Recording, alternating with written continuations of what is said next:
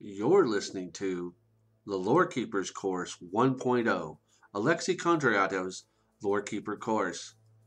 This episode, we bring you the origin of the Celts, late Bronze Age, circa 1100 to 800 BCE, the Urnfields. This is History Track 2. The Indo-Europeans appear to have entered Europe in several different movements. But one culture that came to dominate Central and Eastern Europe after 3000 BCE is almost certainly the one from which the main Indo-European groups known in later European history eventually sprang. This is sometimes called the battle axe culture, from the weapons found in its grave sites, as well as the corded-ware culture, from its distinctive style of pottery. In the course of the Bronze Age, this culture began to split up into several regional cultures.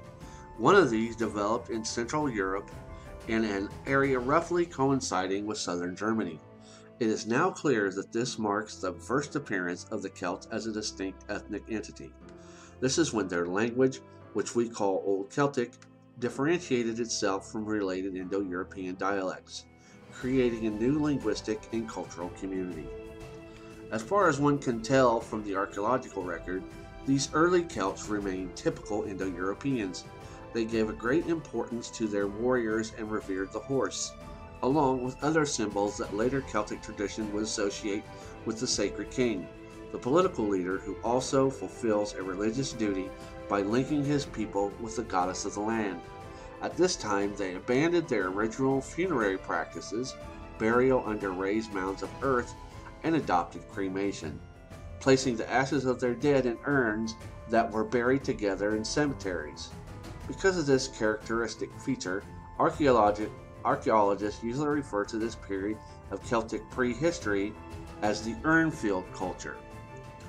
Around the 12th century BCE, major political upheavals among the urban cultures of the Mediterranean completely upset the traditional patterns of travel and trade in the Western world. Although most of this trade was between the Mediterranean peoples themselves, there was always a demand for products of Northern Europe: amber, furs, slaves, wild animals, and especially for some necessary ingredients of Bronze Age technology, such as tin, which were hard to come by, except on the Atlantic seaboard.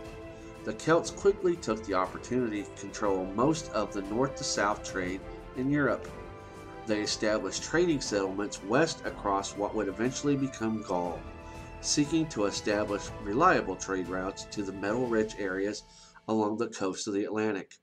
Those areas had long been inhabited by a distinctive and powerful and probably non-Indo-European Atlantic culture, which has left us impressive monuments like Newgrange, Avebury, Karnak, etc., and somewhat later, the most famous one of them all, Stonehenge.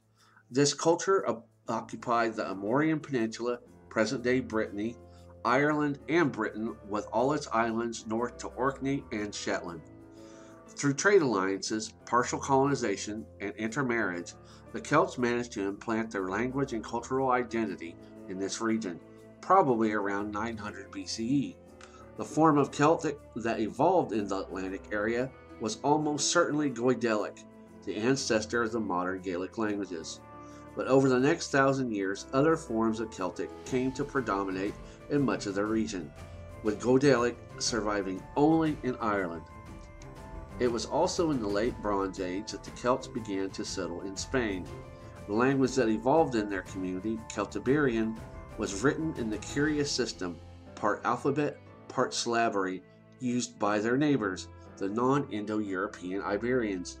Around the same time, Celtic colonies were established in the northernmost parts of Italy, just south of the Alps. Their language became Leptonic, which was written in an alphabet they borrowed from the Etruscans. These Leptontic-speaking Celts, whom archaeologists refer to as the Gauleska culture, became an important trade link between the Celtic heartland and Central Europe and the Mediterranean markets further south.